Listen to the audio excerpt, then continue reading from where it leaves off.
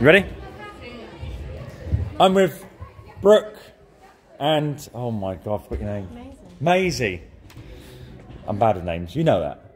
You know that. Brooke and Maisie from Leeds Athletic after round 1 of the E&G Under-13s Youth Netball Premier League Northern Conference.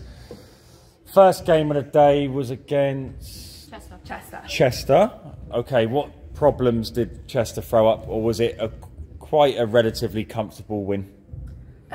I thought it was like a good match because Chester are a good side, and I felt that we kind of like adapted to how they played, and then changed. They started well, didn't they? Yeah, they started well. They posed a few questions, and you know, yeah, you answered those questions, and you got the win. So well done. That was a good game against Bury. Oh, really good. They pushed you, especially in the first couple of quarters. They pushed you big time. It was quite intense out there, but then finally you pulled away and got the win. But what was the most difficult part about playing Bury there today? Like keeping it calm, and we kept it at the start. It was very like rushed, and we needed to just like take our time with a couple. We needed to make sure that we was running on ball and not like not giving them too much space, because they're like really quick. So we needed to make sure that we kept up with them, and then if we got a turnover, taking it to goal, and like we ended up doing that. You like was intercepting a lot of their balls a lot. Was it because you kind of started to read their patterns of play, or is it just because your ring craft, you kind of just know where the ball's going to be thrown? Because there was a point where he was constantly intercepting their attacks.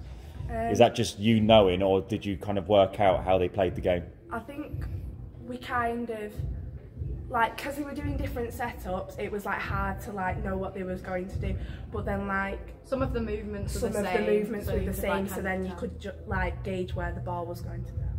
And your shooters were very impressive today. Oh yeah, really good. Did you miss, girls, the shooters? Yeah. But no, all across the court, all of you were absolutely superb. So we've spoke about this online the other day, and you know, we've got this three-way battle, which we've never had in E&G before. We've always celebrated a two-way battle between teams. But now we've got something a little bit different, which is great. We know how Izzy felt the other night, but how do you girls feel about this potential three-way battle between Kingsway Power, Oldham? How confident are you can come out on top in...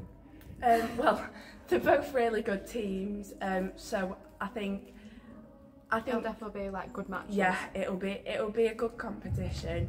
We just need to like push through and try to like minimise mistakes, and like because they capitalise on mistakes, and we just need to make sure that we don't make as many mistakes and then bring it to goal. Yeah. Do you think that Bury performance was good enough to beat a team like Oldham or Kingsway Power? Maybe. Yeah? No? Do you think, Anna? No. I bet you're never happy. Win 100-0, you won't be happy. I just want them playing the best netball they could play.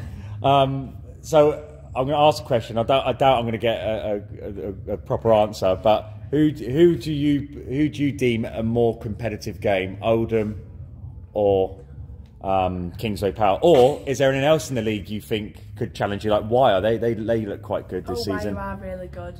I think. I don't really know, because they're all really they're like really competitive teams, both of them. So equally as competitive. Yeah. Go on, mate. I know you've got one you prefer.